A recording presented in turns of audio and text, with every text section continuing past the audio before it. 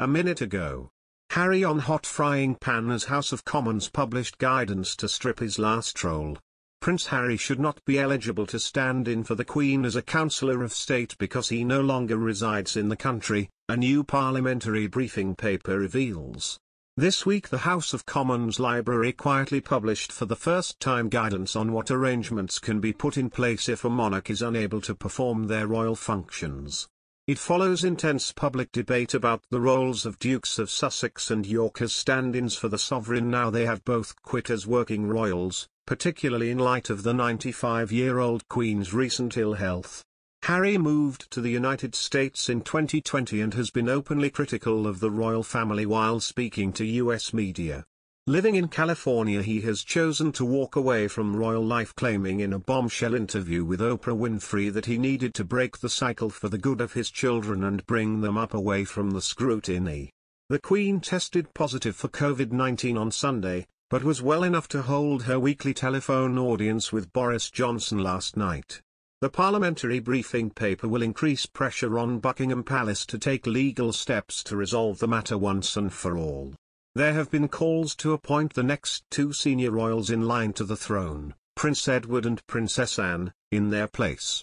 A government source said, "There's been a lot of noise about Harry and Andrew and their roles as councillors of state, and it was felt important MPs had all the facts. It has nothing to do with Her Majesty being ill."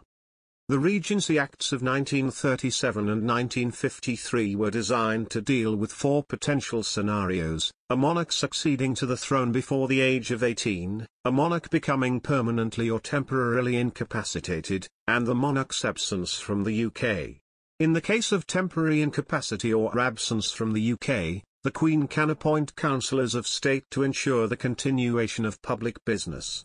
Duties include granting royal assent to acts of parliament, approving public appointments and ministers of the crown, and the fixing of the Great Seal of the realm, a symbol of royal authority, to royal proclamations or letter patent. According to the 1937 legislation, all councillors have to be members of the royal family. They consist of the husband or wife of the monarch and the next four in line of succession.